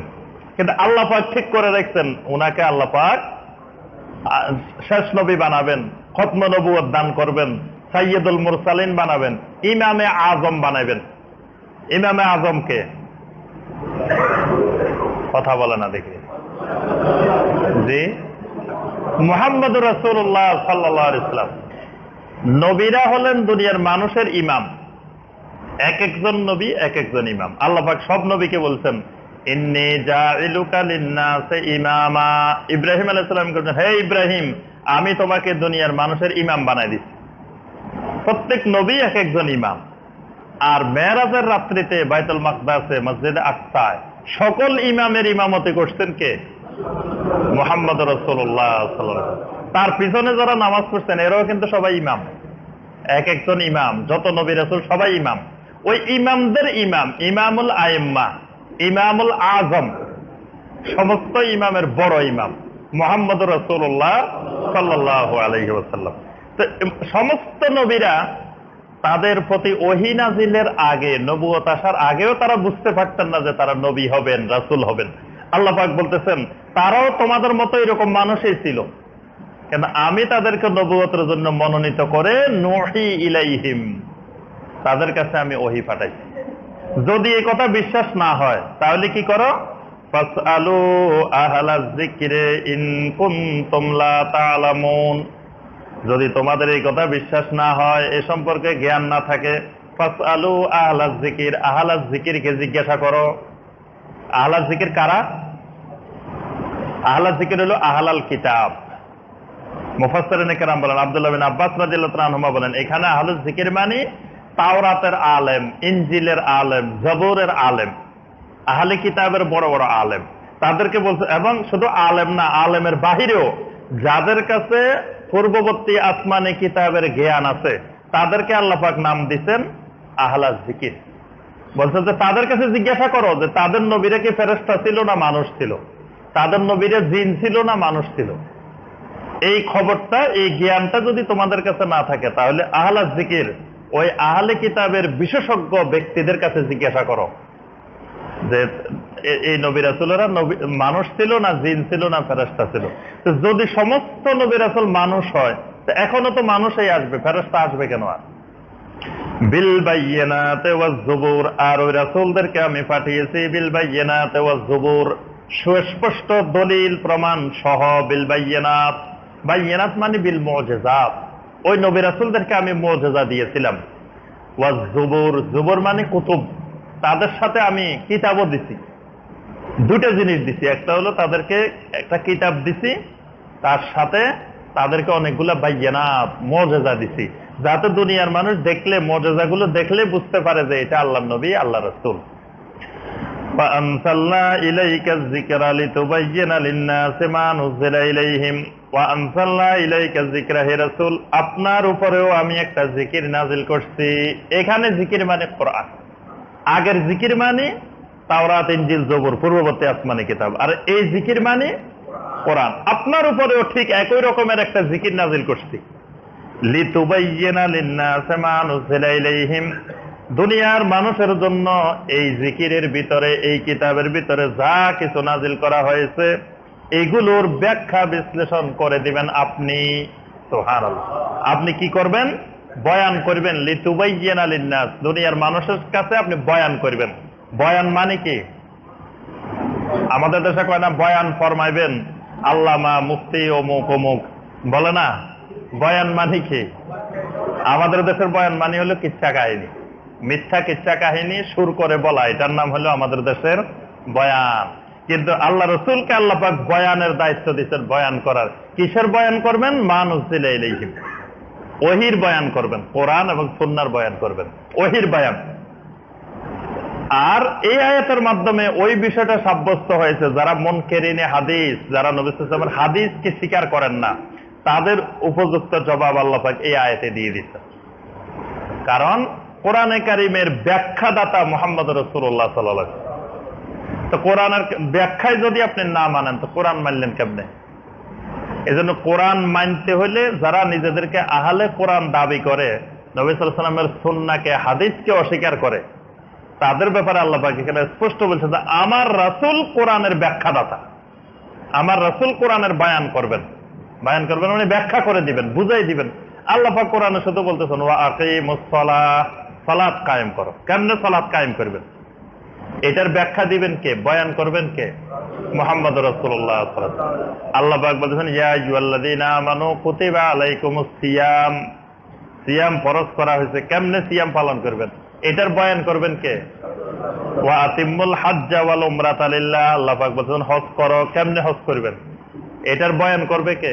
মুহাম্মদ রাসূলুল্লাহ সাল্লাল্লাহু আলাইহি ওয়াসাল্লাম। এইভাবে শরীয়তের প্রত্যেকটা বিষয় আল্লাহ পাক শুধু নির্দেশ দেন, আর এটার বয়ান করবেন, ব্যাখ্যা করবেন মুহাম্মদ রাসূলুল্লাহ সাল্লাল্লাহু আলাইহি ওয়াসাল্লাম। সুতরাং কেউ যদি হাদিস অস্বীকার করে, তিনি কোরআনকেই অস্বীকার করলেন, কারণ কোরআনের ব্যাখ্যা হলো সহিহ হাদিস। সুতরাং আপনি সহিহ হাদিসে যদি না মানেন, তার অর্থ হলো ওহীর একটা অংশকে আপনি অস্বীকার করছেন। ওয়ালা আল্লাহুম ইয়াতাফাক্কারুন, এবং যাতে তারা এই বিষয়টা নিয়ে চিন্তা গবেষণা করতে পারে। আফা আমিনাল্লাযীনা মাকারুস সাইয়্যাতি আন ইয়াখসিফাল্লাহু বিহিমুল আরদা আও ইয়াতিয়াহুমুল আযাবু মিন হাইসু লা ইয়াশউরুন। রাব্বুল আলামিন বলেন, যারা আপনার বিরুদ্ধে বিভিন্ন রকমের খারাপ ষড়যন্ত্র করে, মন্দ ষড়যন্ত্র করে, আফা আমিনা, তারা কি নিরাপদ মনে করতেছে? আন ইয়াখসিফাল্লাহু বিহিমুল আরদা, আল্লাহ রাব্বুল আলামিন জমিনকে দাবিয়ে দিবেন, জমিনকে নিচের দিকে ধসে দিবেন, এটা থেকে কি তারা নিজেদেরকে নিরাপদ ভাবতেছে? আও ইয়াতিয়াহুমুল আযাবু মিন হাইসু লা ইয়াশউরুন, অথবা এমন এমন দিক থেকে তাদের উপরে আযাব নাজিল হবে যে ব্যাপারে তারা ধারণাও করে না, কল্পনাও করে না। আল্লাহর আযাব থেকে কি তারা নিজেদেরকে নিরাপদ মনে করতেছে? আও ইয়াখুযুহুম ফি তাকাল্লুবিহিম ফামা হুম বিমুজিজিন, অথবা তারা পৃথিবীর মধ্যে নড়াচড়ারত অবস্থায়, কাজকর্মরত অবস্থায় আল্লাহ তাদেরকে আযাব নাজিল করে দিবেন। ফামা হুম বিমুজিজিন, দুনিয়ার এমন কোন শক্তি নাই আল্লাহর আযাবকে প্রতিহত করবে। আও ইয়াখুযুহুম আলা তাখাউফিন, অথবা তোমাদেরকে পাকড়াও করবেন ভয়ের অবস্থায়, মানে তোমরা আল্লাহর কোনো একটা বিষয় নিয়ে ভয়ের মধ্যে আছো, মানে তোমরা হয়তো হঠাৎ করে দেখতেছো যে আকাশের অবস্থা খারাপ বা কোনো একটা জিনিস খারাপ লক্ষণ দেখতেছো, দেখে তোমরা ভয়ে আছো, এইরকম ভয়ের অবস্থাও আল্লাহ আযাব নাযিল করে দিতে পারেন। ইন্না রাব্বাকুম লারাউফুর রাহিম, তোমাদের রব অবশ্যই মহা স্নেহশীল, মহা দয়াবান। আওয়ালাম ইয়ারাউ ইলা মা খালাকাল্লাহু মিন শাইইন ইয়াতাফায়্যাউ জিলালুহু আনিল ইয়ামিনি ওয়াস শামাইল। রাব্বুল আলামিন বলেন, তারা কি লক্ষ্য করে না আল্লাহ রাব্বুল আলামিন যা কিছু বানিয়েছেন, আল্লাহর মাখলুকের দিকে কি তারা তাকায় দেখে না? ইয়াতাফায়্যাউ জিলালুহু আনিল ইয়ামিনি ওয়াস শামাইল, প্রত্যেকটা জিনিসের ছায়াগুলো একবার ডানে যায়, একবার বামে যায়। আল্লাহ বলতেছেন, দুনিয়ার যত মাখলুক আছে আমার, প্রত্যেকটা মাখলুকের দিকে তারা দেখে না কেন যে তাদের ছায়াটা একবার ডানে যাচ্ছে, একবার বামে যাচ্ছে। সুজ্জাদান লিল্লাহ, আল্লাহ রাব্বুল আলামিনের সাজদায় রত, মানে তার ছায়াটা আল্লাহর হুকুমের সামনে অনুগত। আল্লাহ পাক একবার ছায়াটা ডানে নিচ্ছেন, একবার বামে নিচ্ছেন। তার অর্থ হলো যে তার ছায়াটা তার নিয়ন্ত্রণে না, ছায়াটা তার ব্যক্তির নিয়ন্ত্রণে না, এটা আল্লাহ যেদিকে ছাড়ছেন সেদিকে যাচ্ছে। ওয়াহুম দাখিরুন, আল্লাহ পাক বলেন সমস্ত মাখলুক আল্লাহর সামনে অক্ষমতা প্রকাশ করতেছে। কোন মাখলুক আল্লাহর সামনে কোনো শক্তি নেই, সবকিছু নিঃশর্তভাবে আল্লাহর কাছে আত্মসমর্পণ করে আছে। এই জিনিসটাকে সে মাখলুকাতের দিকে তাকাইলে দেখে না। ওয়ালিল্লাহি ইয়াসজুদু মা ফিস সামাওয়াতি ওয়া মা ফিল আরদ, আসমান আর জমিনে যা কিছু আছে সবকিছুই একমাত্র আল্লাহ রাব্বুল আলামিনকে সিজদা করে। মিন দাব্বাতিন, যত প্রাণী আছে, যত প্রাণী জগৎ আছে, ওয়াল মালাইকাতু, যত ফেরেশতা আছে, ওয়া হুম লা ইস্তাকবিরুন, কখনো তারা অহংকার প্রদর্শন করে না। আল্লাহর কোন মাখলুক, কোন ফেরেশতা, আসমান জমিনে যা কিছু আছে কোনো কিছুই কখনো আল্লাহর সামনে অহংকার করে না, বরং ওয়ালিল্লাহি ইয়াসজুদু, আল্লাহর সামনে তারা আনুগত্য প্রকাশ করে আছে। ইয়াখাফুনা রাব্বাহুম মিন ফাওকিহিম ওয়া ইয়াফআলুনা মা ইউমারুন, তাদের উপরের দিক থেকে রব্বুল আলামিনকে তারা সব সময় ভয় করে। তাহলে রব্বুল আলামিন থাকে কোথায়? জি, মিন ফাওকিহিম, তাদের উপরের দিকে আল্লাহ থাকেন সব সময় উপরের দিকে। এজন্য আমরা দোয়া করার সময় হাত তুলি কোন দিকে? এভাবে তো হাত তুলি নাকি?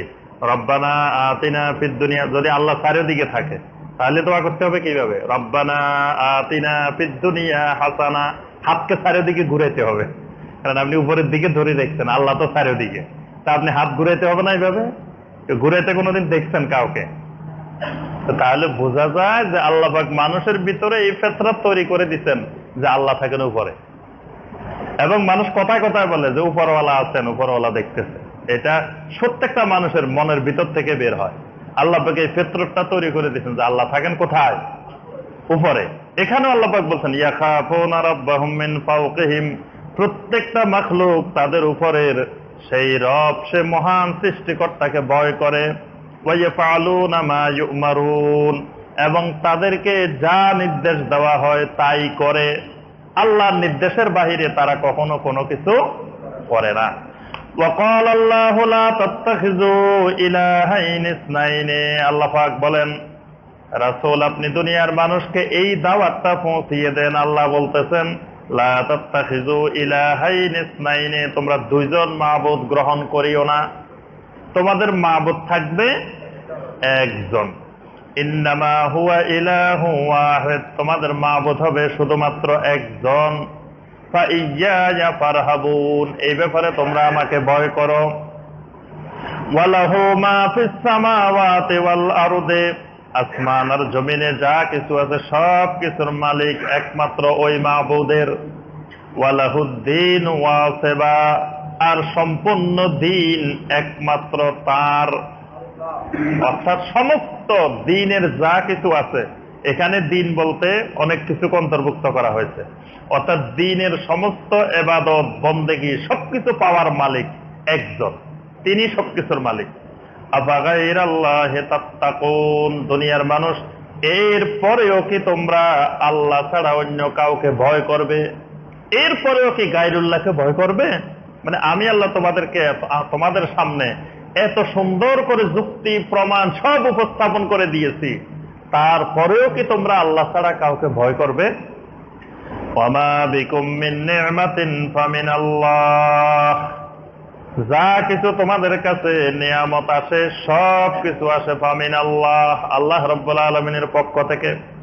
সুম্মা ইযা মাসসাকুমুদ দুররু ফাইলাইহি তাজআরুন, যখন তোমাদের কাছে কোনো বিপদ আপদ আসে, যখন কঠিন কোনো বিপদে আক্রান্ত হও, ফাইলাইহি তাজআরুন, তখন আশ্রয় কামনা করো ওই আল্লাহর। কঠিন বিপদ আসলে, বড় বিপদ আসলে দেখবেন যে কোনোদিন আল্লাহর নামও নেয় না, সেও আল্লাহকে ডাকা শুরু করে। দেখবেন যে সাগরের মাঝখানে যদি জাহাজ যদি ডুবে যেতে যায়, ডাকে কাকে? আল্লাহকে। সাধারণ আমাদের ওই যে নদীতে লঞ্চ ডুবে গেলে দেখবেন যে সবাই আল্লাহকে ডাকতেছে। আল্লাহ বলতেছেন এরকম বিপদ আপদ আসলে তোমরা ওই আল্লাহকেই ডাকো। সুম্মা ইযা কাশাফাদ দুররু আনকুম, যখন আল্লাহ রাব্বুল আলামিন ওই বিপদ আপদকে তোমাদের থেকে দূর করে দেন, ইযা ফারিকুম মিনকুম বিরাব্বিহিম ইউশরিকুন, তখন তোমাদের মধ্য থেকে একটা দল সাথে সাথে আল্লাহর প্রতি শিরক করা শুরু করে দেয়। মানে সাগরের মাঝখানে, নদীর মাঝখানে আল্লাহকে ডাকতেছে, আল্লাহ পাক বিপদ থেকে উদ্ধার করে দিচ্ছেন। এখন নদীর কিনারায় উঠে আবার বলতেছে, কয় আবহাওয়াটা হঠাৎ করে ভালো হয়ে গেছে, এই জন্য বাঁচে গেলাম, বা আমাদের চালকটা খুব বুদ্ধিমান, সে এইভাবে করাতে আমরা বেঁচে গেছি। মানে আল্লাহ যে বাঁচাইছে এবার আর এই কথা মনে থাকে না। আল্লাহ পাক বলতেছেন তখনই সাথে সাথে তাদের মধ্য থেকে একটা দল, কিছু মানুষ আল্লাহর সাথে শিরক করা শুরু করে দেয়। লিয়াকফুরু বিমা আতাইনাহুম, আমি তাদেরকে যে নিয়ামত দিয়েছি সেটার প্রতি কুফরি করে, অকৃতজ্ঞ হয়ে। ফাতামাত্তাউ ফাসাউফা তা'লামুন, রাব্বুল আলামিন বলেন ফাতামাত্তাউ, সুতরাং অল্প কিছুদিনের জন্য ভোগ করে নাও। ফাসাউফা তা'লামুন, অচিরেই এই কুফরির পরিণাম তোমরা জানতে পারবে।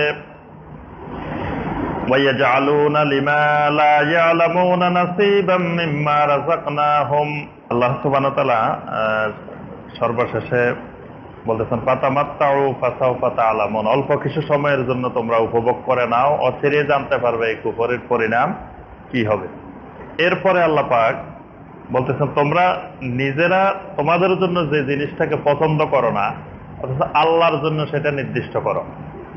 মানে তাদের মুশরিকদের কন্যা সন্তান হবে, এটা মুশরিকেরা নিজেদের জন্য পছন্দ করে না, কন্যা সন্তানকে জীবিত কবর দিয়ে দিত। আর ফেরেশতাদেরকে তারা আল্লাহর মেয়ে হিসাবে নির্ধারণ করত। তা আল্লাহ বলতেছেন মেয়ে হওয়া তোমাদের জন্য পছন্দ করো না, তা আল্লাহর জন্য পছন্দ করো কিভাবে? আল্লাহ তো ছেলেও নাই মেয়েও নাই, কিন্তু তারা বানাই নিছে যে ফেরেশতারা হলো আল্লাহ সুবহানাহু ওয়া তাআলার মেয়ে। আল্লাহ পাকের জন্য বলেছেন ওয়ায়াজআলুনা লিমা লা ইয়ালামুনা নাসীবাম মিম্মা রাযাকনাহুম, আমি তাদেরকে যে রিজিক দিয়েছি সেই রিজিক থেকে কিছু অংশ তারা ওই শিরকের জন্য, মানে যাদেরকে কেন্দ্র করে শিরক করে ওই শিরকের জন্য নির্ধারণ করে নেয়। মানে রিজিকটা দিলাম আমি, এটা খরচ করবে আমার রাস্তায়, আমার পথে খরচ না করে এটা অমুক বাবার জন্য, অমুকের জন্য, তমুকের জন্য, বিভিন্ন জনের জন্য নির্ধারণ করে। আল্লাহ পাক বলতেছেন এটা তো অমুক তমুকের জন্য না, এটা তো রিজিকটা দিয়েছি আমি, সুতরাং এটাকে নির্ধারণ করতে হবে আমার রাস্তায়। লা ইয়ালামুন, অথচ তারা সঠিকভাবে জানেই না যে এই রিজিকের উৎসমূল কোথায়, গোড়া কোথায়, কে তাদেরকে এই রিজিকটা দিল। তাল্লাহি লা তুসআলুন্না আম্মা কুনতুম তাফতারুন, আল্লাহর কসম অবশ্যই তোমাদেরকে জিজ্ঞাসা করা হবে আম্মা কুনতুম তাফতারুন, আল্লাহর ব্যাপারে তোমরা যে অপবাদ আরোপ করেছিলে। মানে আল্লাহর ব্যাপারে সঠিক ধারণা পোষণ না করে তোমরা যে অপবাদ আরোপ করেছিলে, এটার ব্যাপারে তোমাদেরকে আল্লাহর কাছে জবাবদিহি করতেই হবে। ওয়ায়াজআলুনা লিল্লাহিল বানাত, আল্লাহর জন্য তারা কন্যা সন্তান নির্ধারণ করেছে। সুবহানাহু, অথচ আল্লাহ রাব্বুল আলামিন পুত পবিত্র, আল্লাহর কোনো ছেলে সন্তানও নাই, কন্যা সন্তানও নেই। ওয়ালাহুম মা ইয়াশতাহুন, আর তাদের নিজেদের জন্য হলো যা তারা পছন্দ করে। মানে নিজেদের জন্য কন্যা সন্তান পছন্দ করে না। কন্যা সন্তান হলো আল্লাহর জন্য, নাউজুবিল্লাহ। আর নিজেদের কন্যা সন্তান হলে আল্লাহ পাক সেই অবস্থাটা বর্ণনা করছেন, ওয়া ইযা বুশিরা আহাদুহুম বিল উনসা, যখন তাদের কাউকে গিয়ে বলা হয় তোমার কন্যা সন্তান জন্মগ্রহণ করেছে, যাল্লা ওয়াজহুহু মুসওয়াদ্দান, তখন তার চেহারা একেবারে কালো হয়ে যায়। দেখেন 1400 বছর আগের ঘটনা, আজও কিন্তু এরকম মানুষ আছে। যদি বলে যে ফোন করে খবর দেয় যে তোমার মেয়ে হয়েছে, মন দিল খারাপ, আরে মেয়ে হয়েছে ছেলে হইল না। দেখি যে অনেক মানুষ আছে সমাজে এরকম, কন্যা সন্তান হইলে মন খারাপ। তো সেই জাহিলিয়াতের অবস্থা আল্লাহ পাক বলতেছেন যে তোমাদের অবস্থা হইলো কন্যা সন্তানের খবর দিলে তোমাদের চেহারাটা কালো হয়ে যায়। ওয়াহুয়া কাযীম, এবং ভিতরে এমন খুব দানা বেঁধে উঠে, ইয়াতাওয়ারা মিনাল কাওমি মিন সুই মা বুশিরা বিহি, নিজের কাউমের থেকে মুখ লুকাইতে থাকে। লোকেরা জিজ্ঞাসা করে যে ভাই তোমার না ছেলে মেয়ে হইব শুনছিলাম, কি হয়েছে? কারণে কয় না। মানে ছেলে হইলে কিন্তু কতজনকে বলে ফেলতো ফোন করি যে ভাই দোয়া করিয়েন আপনার বাতিজা হয়েছে, এই নাম রাখছি, এই হয়েছে, কত গল্প করে ফেলতো। কিন্তু মেয়ে হওয়ার কারণে কাউকে খবর দেয় নাই। আল্লাহ পাক বলছেন ইয়াতাওয়ারা মিনাল কাওমে, তার কাউমের থেকে সে সবসময় লুকানোর চেষ্টা করে খবরটা।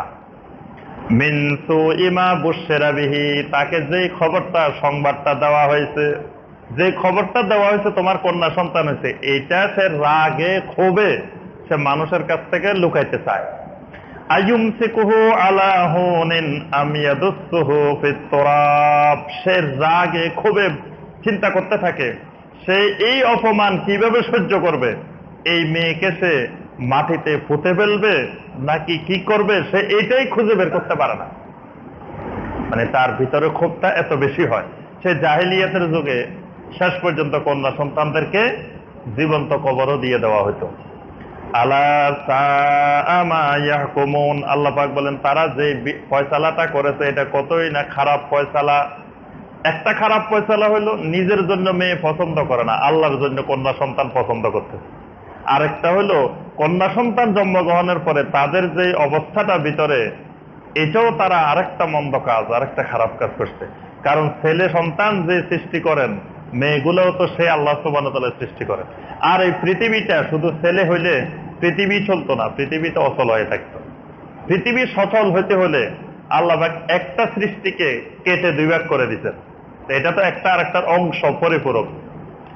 লিল্লাযীনা লা ইউমিনুনা বিল আখিরাতি মাসালুস সাউ, যারা একইভাবে আখিরাতের প্রতি ঈমান আনে না তাদের জন্য এরকম মন্দ পরিণাম অপেক্ষা করতেছে। ওয়ালিল্লাহিল মাসালুল আলা, সর্বশ্রেষ্ঠ পরিণাম, উত্তম পরিণাম একমাত্র আল্লাহর জন্য। অর্থাৎ উত্তম পরিণাম পাওয়া যাবে একমাত্র আল্লাহ সুবহানাহু ওয়া তাআলার কাছে। ওয়াহুয়াল আজিজুল হাকিম, ওই আল্লাহ রাব্বুল আলামিন হলেন আজিজ এবং হাকিম, মহা পরাক্রমশালী এবং মহা হিকমতের অধিকারী। সুবহানাল্লাহ। আল্লাহ পাক আমাদের সবাইকে কোরআনে কারীমের এই আয়াতগুলোর আলোকে আমল করার তৌফিক দান করুন। আল্লাহ পাক আমাদেরকে কোরআনে কারীমের সাথে সম্পর্ক গভীর করার তৌফিক দিন। কোরআনে কারীম কেন্দ্রিক আমাদের জীবন গঠন করার তৌফিক দান করুন। আমাদের মধ্যে যারা অসুস্থ আছেন সবাইকে আল্লাহ পাক সুস্থতা দান করুন। কোরআনে কারীমের যারা দায়ী, কোরআনে কারীমের যারা খাদেম, আল্লাহ পাক সবাইকে কবুল ও মঞ্জুর করে নিন। সুবহানাকা আল্লাহুম্মা বিহামদিকা আশহাদু আল্লা ইলাহা ইল্লা আনতা আস্তাগফিরুকা ওয়া আতুবু ইলাইক।